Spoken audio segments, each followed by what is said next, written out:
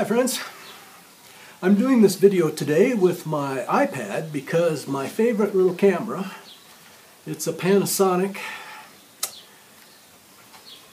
it broke. Not the camera's fault. I had it on a tripod up on top of scaffolding while we were painting the house, thinking, well, maybe that'll be something for a video someday, and it fell off. It went down a full story and hit the sidewalk. And it's dead. Like I said, certainly not the fault of the camera. I like that little camera so much that I immediately ordered another one. Amazon, yes, you can get Amazon shipments here in Mexico.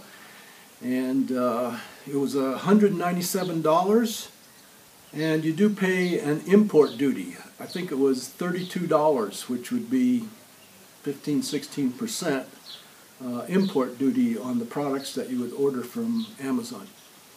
I think there are some products that are duty-free, but electronics certainly is not going to be one of them. Anyway, I thought I'd talk to you today about why we stay in Mexico. And by stay in Mexico, I don't mean that we stay here all the time. We do travel, and if you watch my videos, you know that we keep a motorhome up in the United States. And we enjoy that immensely, and we like traveling in the United States. So this isn't about why I hate America. It's about why we have continued, after 18 years, to maintain our principal residence here in Ajijic, Mexico. And why we have no intention of changing that for any foreseeable future. Please enjoy my stories or whatever else might be on my mind today. Well, I thought it would be nice to do the video out there in the sunshine, give you a little bit different view in the background, but as I reviewed the beginning of the video there, it looked to me like I was a zombie with shadows on my eyes. So I'm back here in the house in one of my favorite spots.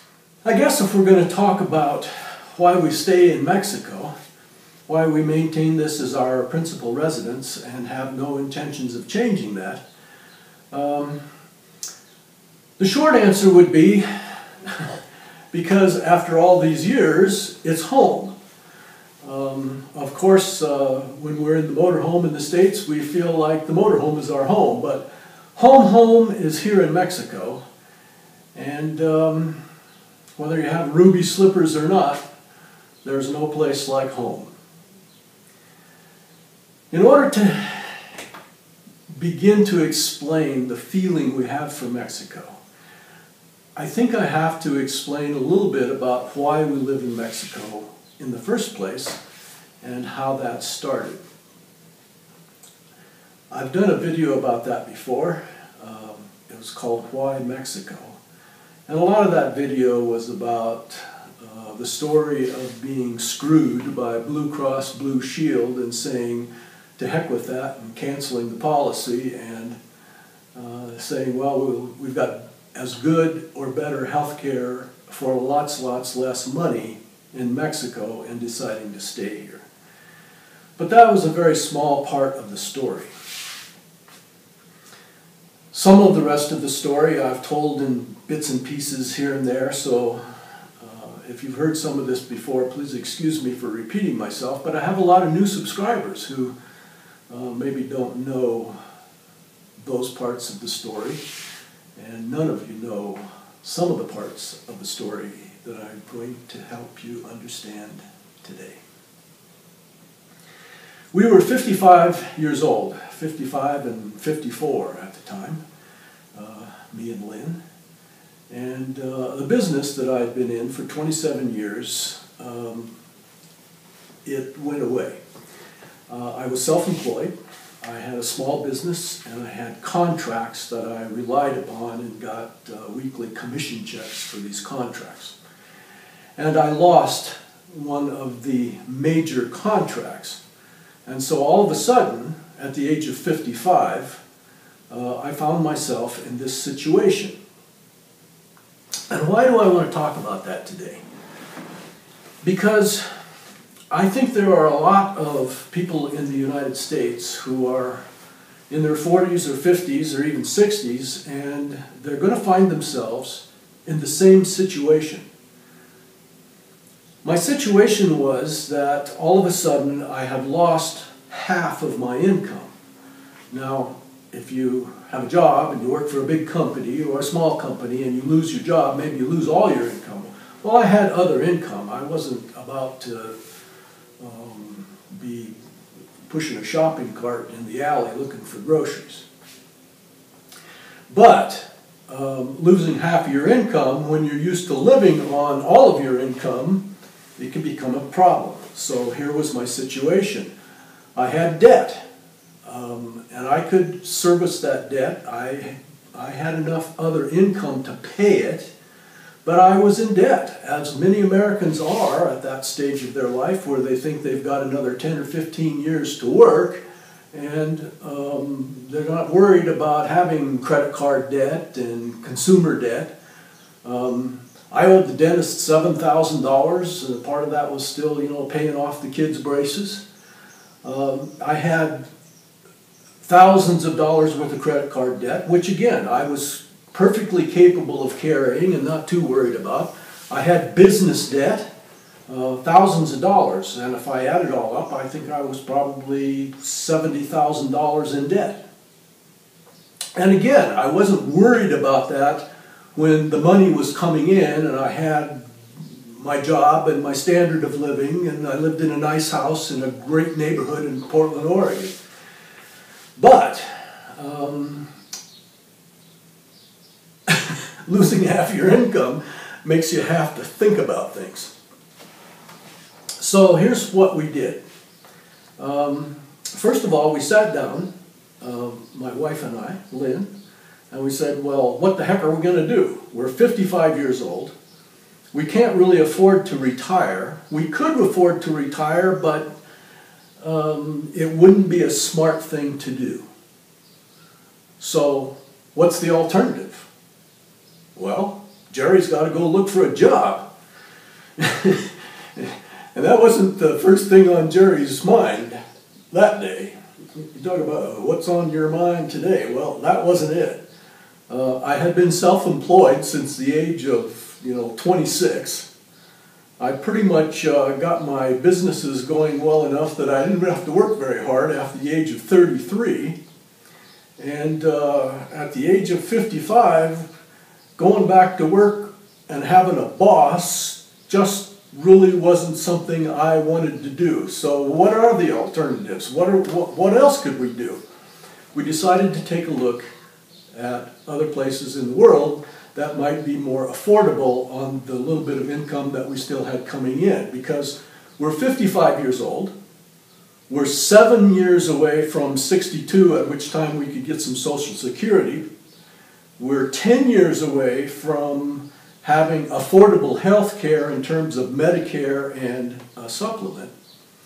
And things were looking bleak, not in terms of going hungry, but in terms of losing what we had spent years accumulating in terms of financial assets and money to live on for the rest of our lives. And when you're 55, it seems like there's probably going to be a lot more of your life. I'm 73 and it still seems like there's going to be a lot more of my life. Well, the first thing that we decided when we sat down and said, what are we going to do about this, was we decided, number one, we needed time to figure this out. So the first thing we did was we put our house on the market. And we sold some other assets. Not big assets, but like, I had a coin collection I sold for $6,000 and whatever. Anyway, we put our house on the market, and we had some very good equity in it, in the Mount Tabor subdivision of Portland, Oregon, in a hot real estate market. And all of a sudden then, we've got $200,000 tax-free in the bank. Took about 3 days to get an offer on the house and another 40 days to close, and so we had a month there that we're kind of nervous about things, but then all of a sudden, okay, fine, we've got enough money in the bank that we can live, but we're 55. I'm going to live to be 100. $200,000 is not going to get me through another 45 years. What are we going to do about this? Especially since Lynn has some medical problems. And at the time, with my Blue Cross Blue Shield policy and my co-pays and deductible and everything, on my tax returns, Schedule 1040, I was showing in itemized deductions about $18,000 a year in medical expenses. $18,000 a year is doable when you own a business and you're doing well. When you lose over half of your income, it gets your attention. So what are we going to do about that? Well, like I said before, we're 10 years from getting affordable health care with Medicare, so let's go down to Mexico and see what's going on down there. I heard that you can live on less money down there. And if we can be self-supported on this couple of $100,000 for 10 years, that's $20,000 a year. That's not a big budget, but it sounds doable, and it's not doable in the United States without really lowering our standard of living. So we put the house on the market, we sold it, we have a couple $100,000. I took $30,000 of that and I bought another house, and we spent a year fixing that up and selling it, you know, a fixer-upper, and I sold it, and we made another $100,000. So that was my pay for the year, it was $100,000 for fixing up that house. Lynn has a nap in the afternoon after she takes some meds for a couple of hours every day. It's just part of life.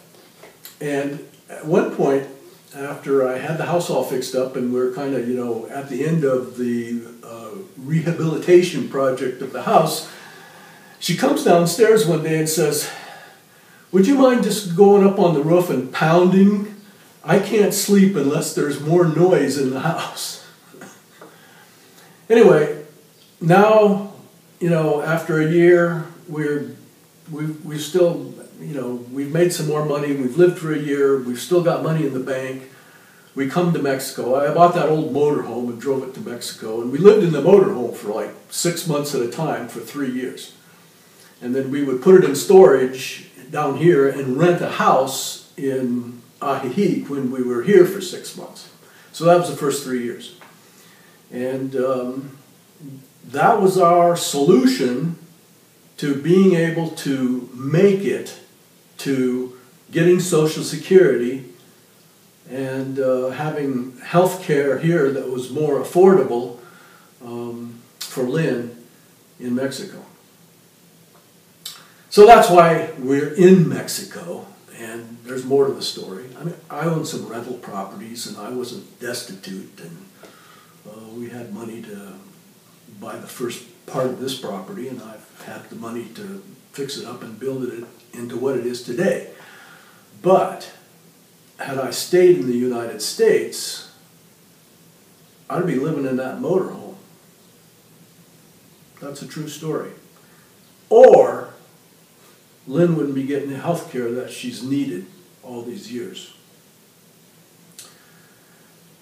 So now we're old enough for Medicare, and we got Social Security coming in, and so why couldn't we go back to the United States? Well, when we got Medicare, that's when we started talking about buying that bigger, better, nicer, more comfortable motorhome and keeping it in the United States as a second home. So it's really Medicare and a supplement that enabled us to do that, because for 10 years, we were really nervous about leaving Mexico in case we would have a medical emergency, because we didn't have any insurance in the United States. So anyway, that's why we're here. Why do we stay? Because we could afford to go back to the United States, and living in a 40-foot motorhome would be just fine with me. Lynn might want a house. And we could do that, but we'd have to sell this house in order to go back because I don't have enough money to buy a house, and I certainly don't want to put myself in the position of being in debt again. I may have missed that part. When we sold the house that we lived in, when the business went away, the first thing I did was I paid off every debt so that I was debt-free and I didn't have a payment for anything. So, why do I stay in Mexico? I stay in Mexico, even though I could afford to go back to the United States, because I have a better standard of living here in Mexico. I could not afford to have maids and a gardener and pool service in the United States. Fact is, I couldn't afford to have a pool in the United States. I've got a pool here, I'm looking at it. It's right there on the other side of the camera. I've lived in Mexico for 18 years. I have a half an acre of gardens and I do not mow the lawn. I haven't mowed the lawn ever in Mexico. I mowed the lawn in the United States for 40 years. I am not highly motivated to go back to the United States and mow a lawn. And I would have to. So, standard of living. Much better here in Mexico than I would be able to afford in the United States. That's reason number one. Another reason is, and people always list this when they're talking about, well, what's so great about Mexico? The food. I like Mexican food. When I say that, I mean I like Tex-Mex, because Mexican food is not like Mexican food in the United States. And here's another statement you're not going to hear all the time. I get better tacos in Portland, Oregon than I get here in Mexico. There's other Mexican food like carne and sugo that I just love. I love Mexican food. But it's not that the food is so much better. Now, here in Ajijic, locally where we live, there are so many expats and so many expat-run and Mexican-run for the benefit of expat restaurants that we have great international cuisine here. And were I living in the United States, I'm not going to get a really, really good steak for 10 bucks. That ain't happening. So again, that's part of the standard of living, the food. Another thing that people always list as the reason they want to live in Ajijic, Jalisco, Mexico is the weather. And I say this all the time, and I look out the window every day and it re-verifies that I am absolutely right about this. We live at an alpine altitude, 5,200 feet, in a tropical latitude, and we have the largest lake in Mexico. It's 80 kilometers long. That mitigates the temperature. We're always 10 degrees cooler than Guadalajara. There are 8,000-foot mountains between us and the city of 5 million. And we're warmer when it's colder here than Guadalajara because the lake holds the heat. It's a heat sink. All day long at my house, there's a gentle breeze coming off of the lake. And as soon as the sun goes down, the air reverses and it comes the other way down out of the mountains. We have 8,000-foot mountains right there. Because the heat sink of the lake, the heat rises as soon as the sun goes down. So it's a gentle breeze off the lake all day. And then in the evening, the breeze falls down out of the mountains because it's rising off the lake. It's eternal spring, and the weather is one of the best climates in the world. Well, here's one you're not going to hear very often. We stay in Mexico, and maybe I should characterize it as we're happy to stay in Mexico because we feel safer here. I'm not going to dwell upon this one, but when we go to the United States, it's very evident to us that there is a lot of anger in the United States. Some of that comes from driving a 40-foot motorhome, pulling a car up 60 feet long. There's a lot of anger in the United States. whether that's road rage or political divisiveness. Enough said, I don't want to dwell upon that. We feel safe in Mexico. And of course, the big one on everybody's list is always the culture. And I've tried many times to sort out in my mind just exactly what that statement means, that the culture of Mexico is attractive. When you first come to Mexico, it's very obviously things like the murals on the buildings, the different colored houses, the festivals that Mexico has every week, the little parades that they have for every saint in the Bible. There are so many things, the Days of the Dead, all of that culture and art is really attractive to the new mind in Mexico. But for my subject today, after living here for over 18 years, it's not something that gets my attention every day. You know, if you live someplace, you get used to things. It becomes evident, this culture, when we go back to the States. I'll give you an example. In February, we were spending time in the desert east of Yuma, Arizona. And if you're familiar with Yuma, it was out east of Fortuna Hills. And when I would drive into town every couple of days, I had to go like a mile and a half past a housing development, and all the houses were brown. That Arizona desert tan. And there was one house that was a different architecture. It was still desert tan, but it was a different architecture, and it really would catch your eye. And it was different. And one day it occurred to me that if this was Mexico, that house wouldn't stand out at all. Because there are so many houses here that are custom built. They're all different. There isn't like, you know, I mean, there's isolated places where it's a tract house out by El Chante, all of those new little condos out there.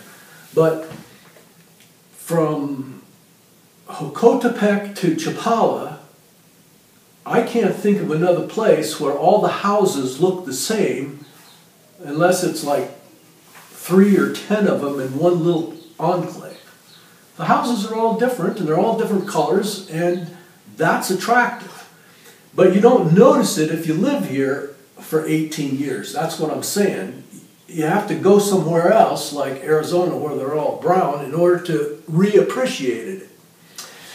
So the appreciation of that is something for people who are here as newbies, and those of us who have lived here for a long time, we just kind of get used to it. So it's not something that keeps us here. That's the point. That's not the part of the culture that keeps us here. The culture that keeps me here, happy here, is the people. Let me just put it this way very simply. My Mexican friends, and I would include those expats who have become Mexicanized, are not in a hurry. When we go to the States, we can't believe how fast people drive.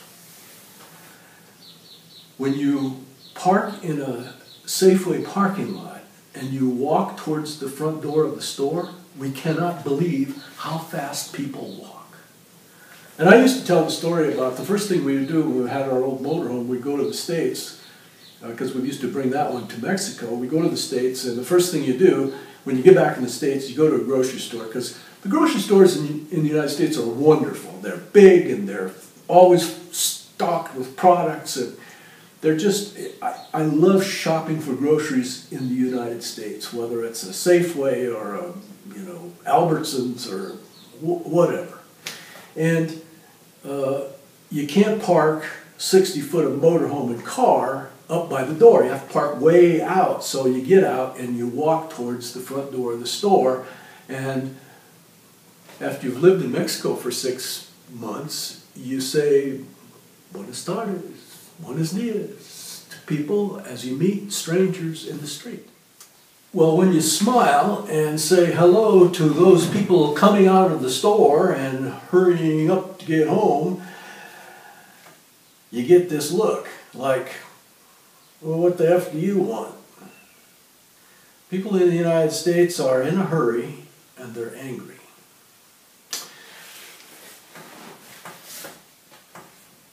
I like staying in Mexico, and I'm happy to have my home in Mexico because people are not in a hurry. I think way back in college, I read Walden Pond by Henry David Thoreau, and it made an impression upon me. There's a quote from that book. Sometimes as I lie here floating in Walden Pond, I cease to live and begin to be. And what that says to me is that he lived in the moment. And that was probably a lot easier when he wrote Walden Pond than it would be in the United States today. But the point is that it's easier in Mexico too. Sometimes as I lie here floating in Walden Pond, I cease to live and begin to be.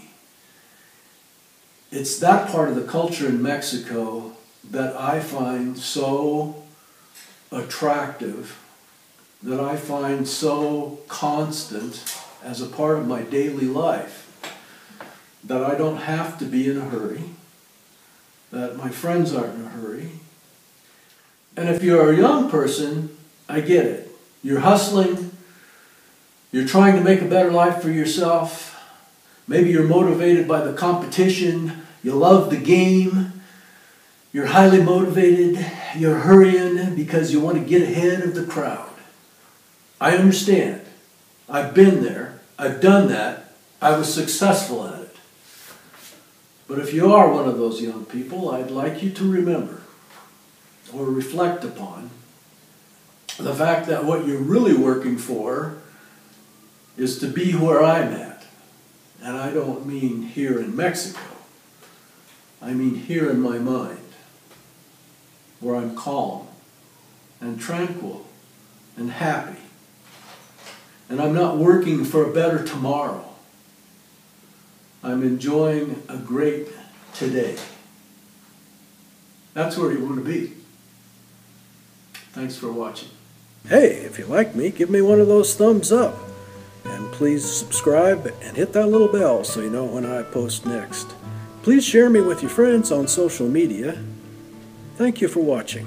I hope you enjoyed what was on my mind today.